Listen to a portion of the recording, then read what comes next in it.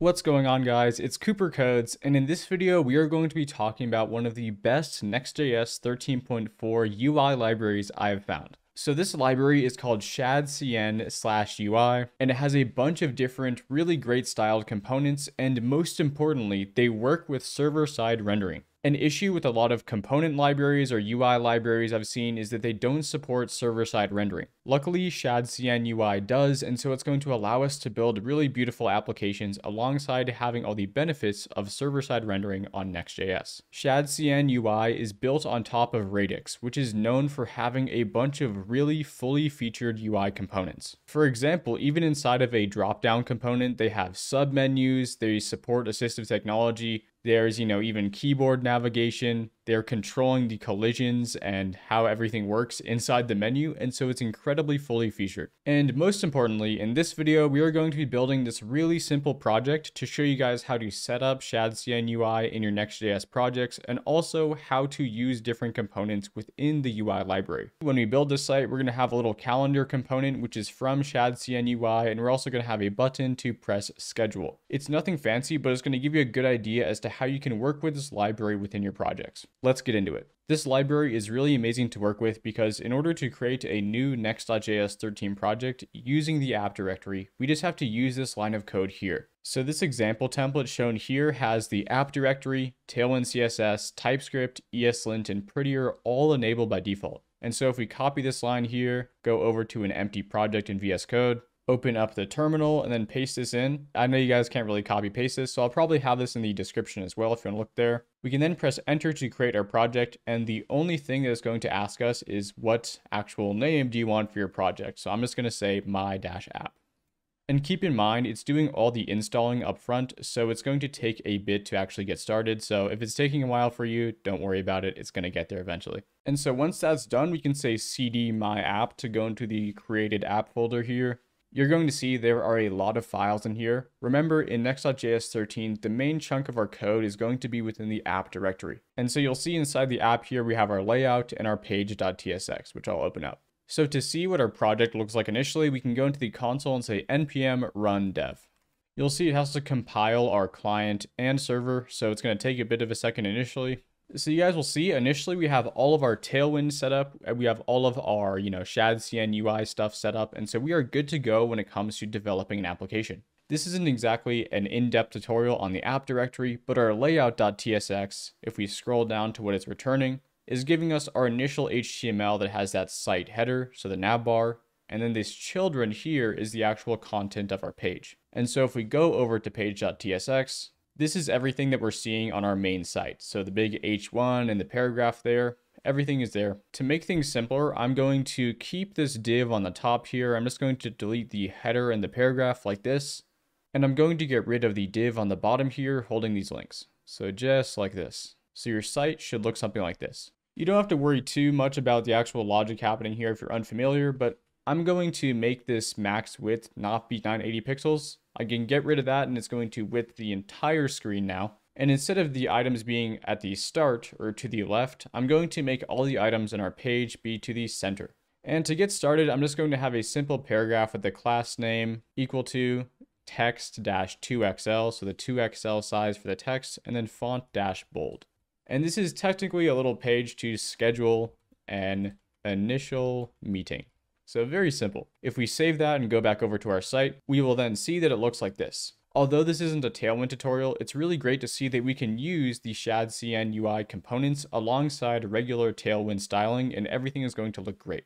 Now this part is really important. We are going to add a component from shadcn UI to our project. For example, if we want to add a calendar component, I can Control F and look for the calendar here. You'll see it's over here. This is the nice little calendar we're going to be using for our scheduling. And so to install this thing, we have to say npx shadcn UI add, and then the name of the component, which is going to be calendar here. So I'm going to copy this, go over to our application, clear our terminal out. And then when I say npx shadcn UI add calendar, it's going to go through a bit of a process to add this calendar to our project. If you've never used shadcn UI before, it might say, do you want to install shadcn UI from npx? You want to say yes to that.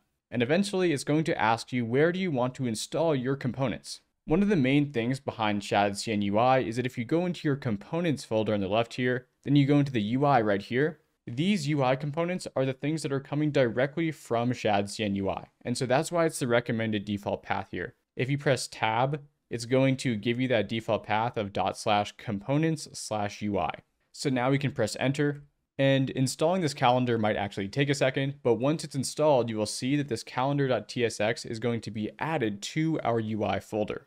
Also, if you get this weird error during installation saying that the link can't be found, I don't know why that happens, but it goes away once the installation is done. Okay, so now that our calendar.tsx is fully installed, we can go over to the calendar over here, and we can see its initial source code. This is the nice thing about shadcn UI is that you instantly get access to the actual source code of your components, and it's right here instead of being like stuck inside of node modules or anything like that. And something I'll show in this tutorial is we can make a custom calendar component or just use a separate component with calendar inside of it. So if we go into our components folder, and I'm just going to add a new file called event-calendar.tsx, we can then create a separate component that could be, fully custom to our specific calendar. You could imagine if you wanted to load data for a calendar, have a use state for your calendar. You can do things like this in a separate component that uses the calendar from shadcn UI.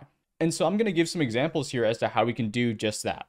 I'm going to do two initial imports, which is going to be an importing of the calendar from UI/calendar. So I'm literally importing this component right here. And then above that, I'm going to import useState from React. And we can make a super simple functional component by saying export function event calendar like this. And then inside the return statement, what we can do is we can just simply call the calendar itself.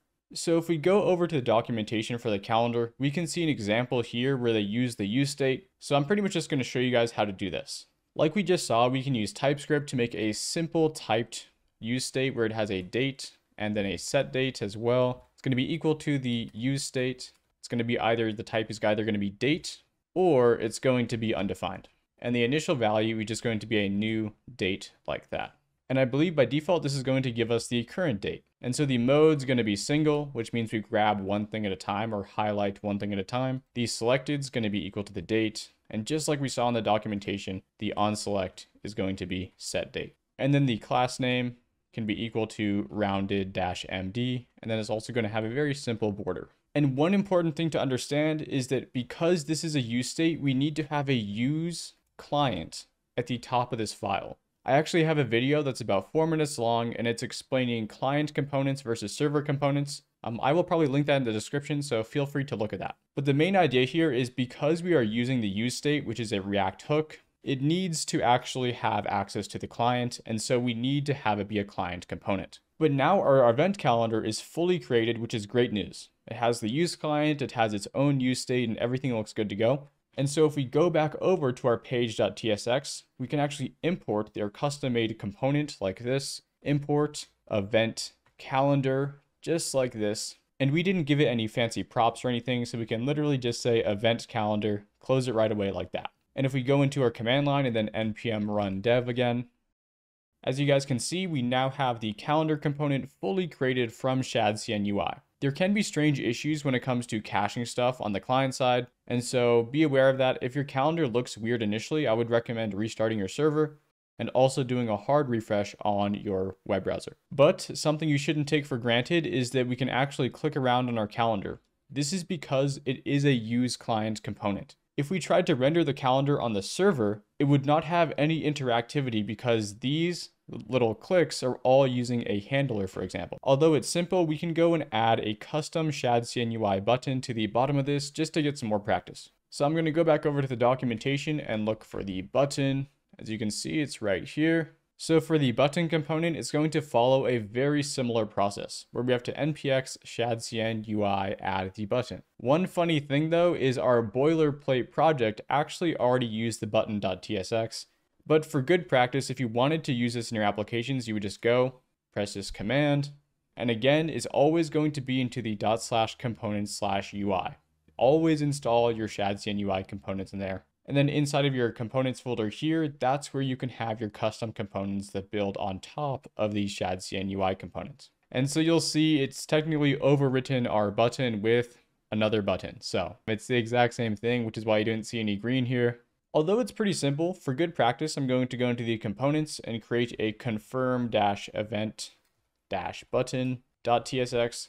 And inside of here, we can just show another example of how you can use external shadcn UI components to create a custom component for your Next.js page. And most importantly, because it's a button, remember if someone clicks on it, that is a clicking handler and that is on the client side, right? So it has to be a use client component. And this is going to be a super simple component where we're just going to import the button from UI/button like this. And then we are going to export default confirm event button. I'm just going to make it a simple return statement. Oh, sorry, I meant to say export function confirm event button. There we go.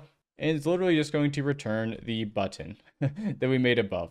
I'm just going to say schedule it. There we go. Very interactive interface. And you guys might be like, why you build such a boring component? This is to show you guys if you wanted to build an on-click handler. This would be a perfect place to do it. Because for example, let's say you wanted to do something like when user presses button, fire API call to schedule an event. We're not doing anything like that in this video, but to give you an idea of where the logic would be, it would be inside this confirm event button right here. And we can even just show off the on-click working by going to on-click right here. And you can literally just do like, console.log clicked.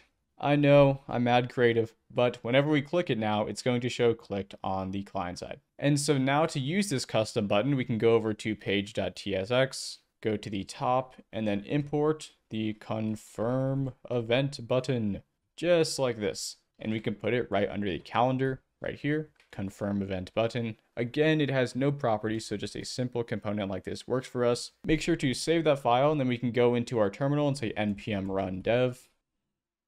And as you guys can see, we have both of our components now showing. And so if we go into our console and press schedule it, you'll see it's saying click, click, clicked. And although that might seem like a small thing, it's actually pretty huge, the fact that we're using the use client there to get the client side functionality. So guys, I hope this was a great introduction as to how you can work with the components of shadcn UI inside of your Next.js projects. Personally, I found that a good UI library, especially for the new Next.js app directory that's taking advantage of server-side rendering, I found that there were a lot of options out there that weren't working or were not great, and so shadcn UI is a great choice for building your applications. Thank you so much for watching, and best of luck on your Next.js projects.